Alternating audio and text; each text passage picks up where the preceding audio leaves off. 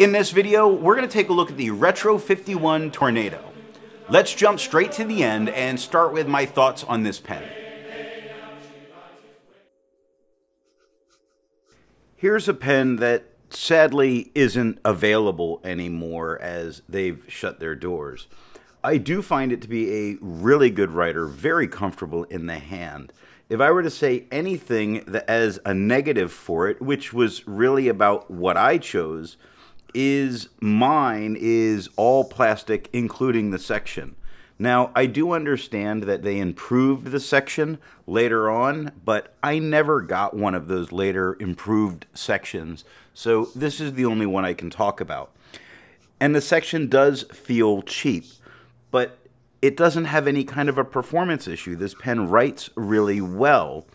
I can say that if it had a metal section, the added weight would have been very welcome. This is a very light pen, and I like my pens lighter. This is just a bit lighter than I would prefer. Now, with that, I think it's very interesting as a writer because the nib for me at times sings given the right paper and ink combination. And I think singing nibs are very cool. Not cool if you're sitting in a meeting with a bunch of people and your pen is singing away. It'll get a little bit of unwanted attention then. But when you're alone and your nib sings, it's very cool.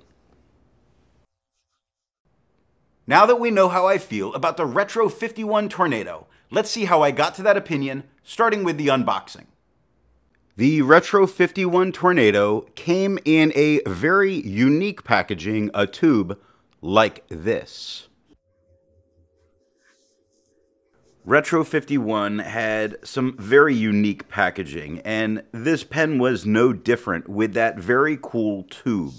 Now, it does mean that they had an interesting look entirely of their own whenever you got one of their pens, which is appreciated, but the tube is a little less convenient for storage.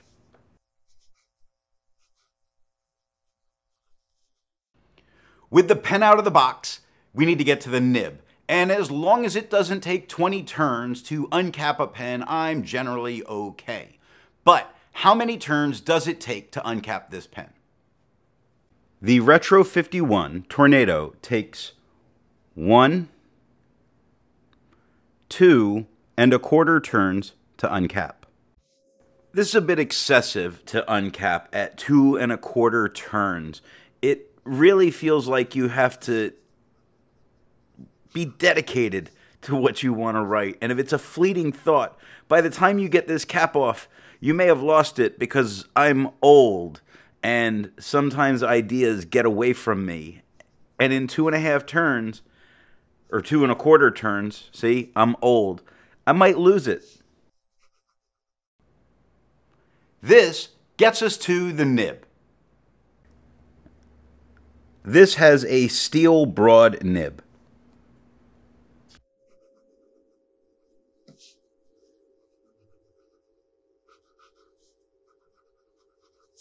This nib certainly has some interesting scroll work and nice branding on it.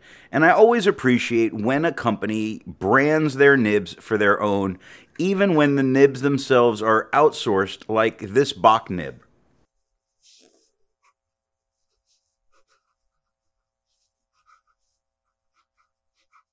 If you enjoy videos like this, then be sure to hit the subscribe button. Now, let's ink this pen up. The Retro 51 Tornado is a standard international cartridge or converter that holds approximately 0.7 milliliters of ink. The ink for today is Graf von Faber-Castell's Royal Blue. This is not a branded standard international converter, but it's definitely not the cheapos that you can find on eBay. It doesn't fit in the section as well as I would like it. I would have preferred it to be a little tighter in there, but my section hasn't dropped off into any ink, so I guess it's tight enough.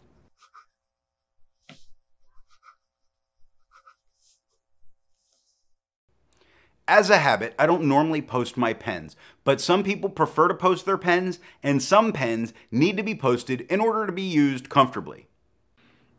This pen does post deeply and securely, no problems. It's got a band that keeps it protected. It does get a bit heavier because the most of the metal is back here at the top of the cap. I find I can frequently use it not posted, so it comes back plenty far enough, and it's got the girth that it doesn't make me feel I need to. So I hold on to the cap, which is largely my habit with pens. Now, the important part, the writing sample.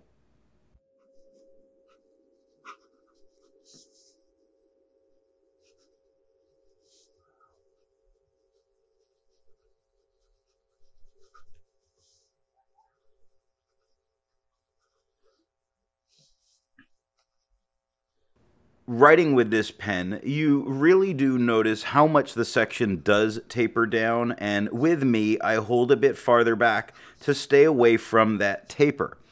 Also, quite interesting about it is the tapered section is slicker to hold onto than the body of the pen, which is another reason that it's helpful that I hold the pen a bit farther back. Now, it's long enough that I don't have to use it posted, which is very nice and I appreciate. It's also quite comfortable in the hand, even being as light as it is, because this is a very light pen. And perhaps if I just posted it simply for the sake of adding a little bit more weight, I would like using it even more. Not that I don't like using it, but I can honestly say that this is not a pen that I frequently run to use going, ooh, I haven't used this in a long time, which is why it kind of stays in the rotation to be used for doing reviews, because it makes sure that I use it. If I wasn't doing any kind of reviews, then I don't know that I would ever use it. It might just sit on a shelf as a now brand that's gone. I did hear at a time that there were some people that had basically, they're plastic, so you can damage the bodies of these. So I'm sure if I needed to, I could find replacement parts. I don't see it being much of an issue. Like I said, I don't go out of my way to really use this pen. It comes out from time to time. It's interesting enough. It is certainly very glossy black and nice looking, but I don't know that I have much else I can say. There's nothing standout amazing, and there's nothing really bad about it.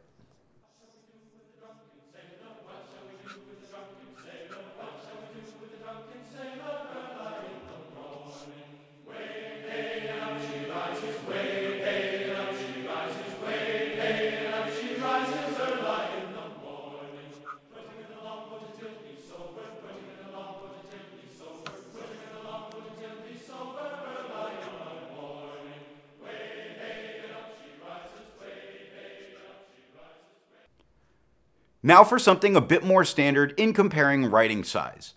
I use Namiki Blue to do this. Here it is with a Yovo extra fine on the left, medium in the middle, and a 1.1 stub on the right. I like the Bach nibs, the older Bach nibs, where people were complaining about them, and more people tend to prefer the Yovos.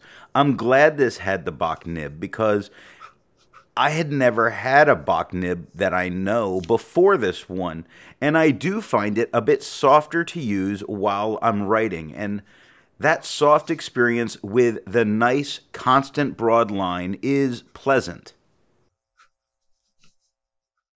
But how does this pen compare to other nibs I've used? Looking at the writing of a Retro 51 Tornado with a broad nib, here it is next to a TWSBI Eco with a broad, a Pilot Custom 823 with a broad nib, a Franklin Christoph Model 66 with a broad nib, a Visconti Medici oversized with a broad nib, a Pilot Metropolitan with a 1.0 stub, and a Pelican M1000 with a medium nib. That's a Pelican M800, my bad.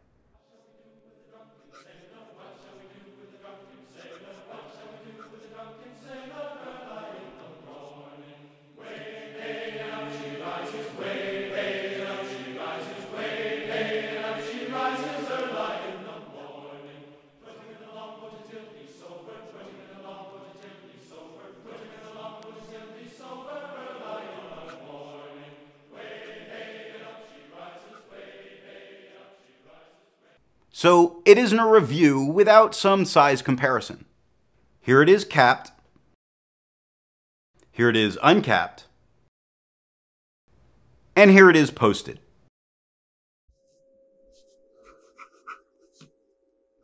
A completely average-sized fountain pen that does exactly as it should do, and I see that being very helpful to most people. There's an average range in pens for a reason.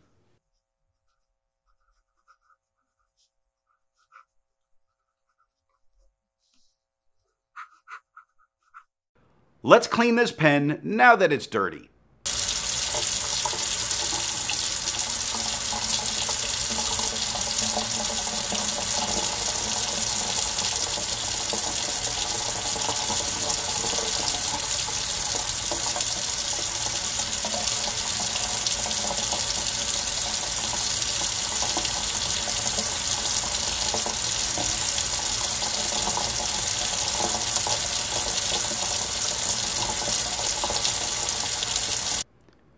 Be sure to check out the next pen review where we take a look at the Sailor 1911 Standard.